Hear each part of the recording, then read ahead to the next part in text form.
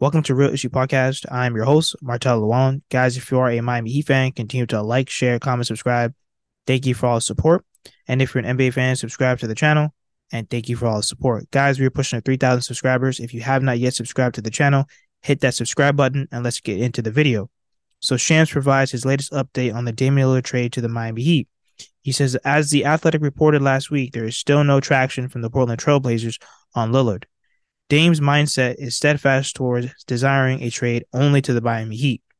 Now, we all know that Dame is really steadfast. Thank God, he really hasn't gone back on requesting that trade. And at the end of the day, I've said this 1,000 times. This is Joe Cronin's fault. Joe Cronin came out and said that he failed Dame. He's the one that said that he didn't put the proper players around Damian Lillard. Now, I get it to some degree because, he has to look out for his job and for the Blazers. So he's going to try and get the best assets in return. However, but we've given them a pretty good offer with multiple first-round picks, multiple second-round picks, multiple pick swaps, a young player, and some expiring contracts. What else does he really want? There's really no other team that's on the table. I know that they're going to try and prolong this thing as much as possible, but hopefully we can get a deal done by at least right before camp, because who really wants to bring this into camp? They have a young core with Scoot, Simons, and Sharp that they have to focus on. We're trying to build our championship goal up with adding more players. Hopefully we can get a guy maybe like Christian Wood or maybe some other guys to fill out the roster. But just in terms of Damian Lillard going to the Miami Heat, this is all the Blazers' fault. They handled this very poorly. They took Dame's kindness for weakness. They abused and abused Damian Lillard's loyalty. Dame was very clear from the jump. Use this third overall pick.